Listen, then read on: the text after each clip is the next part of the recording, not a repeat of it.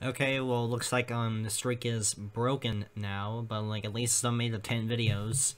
Yeah, if you didn't know, in the Billy test video, in both Billy test videos for the past 2 months, I have been wearing like the black PlayStation shirt, but now I'm not. So yeah, whatever. It's at least I can start dressing normally again. So it's another Pokemon top 5 video, and this one's video is about my top 5 favorite grass type Pokemon. So I'm not gonna waste any more of your time. I'm gonna get this up quickly. So let's go. Number 5, Gogoat. So Gogoat is interesting to me because it's a goat with grassy fur, and you can ride it.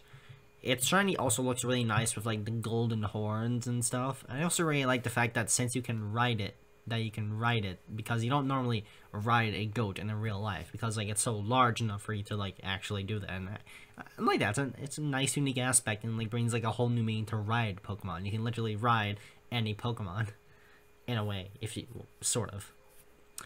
Yeah, just like you can. Yeah, it's a great Pokemon specifically for that like ride feature. Number 4, Torterra. So while Ash's Torterra is, well, terrible, I still really do dig the giant earth turtle aesthetic that it has going for it. The giant tree on its back is really awesome. The spikes on the sides of its head look awesome, and it just looks very solid. If anything, it kind of reminds me of Yugen Yegdrion's avatar from Beyblade Burst in a way. They kind of look virtually the same when you think about it.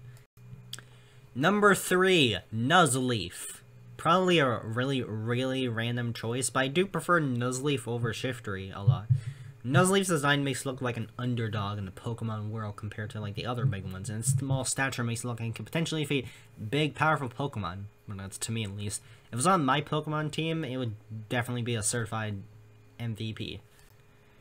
Number 2, Tropius. So Tropius is pretty interesting since it's a dinosaur Pokemon that you don't have to revive from a fossil. It's a sauropod looking dinosaur that can fly and grows bananas from its chin. It's just like a genuinely good looking Pokemon. Why would like a giant like fossil like Apatosaurus or like Brachiosaurus or like Diplodocus like dinosaur from a fossil? I do really like what Tropius represents and being like a tropical dinosaur. That's so cool. Yeah, it's a cool looking Pokemon. And number 1 is Sceptile. Sceptile is number 1 for many reasons that other people have with it. It has a cool design, great moves in Leaf Blade and Leaf Storm, and many other things. Basically, the reason why I like Sceptile is the same as why everyone likes it too, so if you want to hear my opinion, just listen to anyone's opinion. It's truly a great Pokemon. And those are my top 5 favorite grass type Pokemon. If you like this video, consider hitting the like button and subscribing as well. Share this video with friends. Check out my Pulse and Strapple, my Twitter, and my DeviantArt. All the links are in the description. And I will see you guys next time.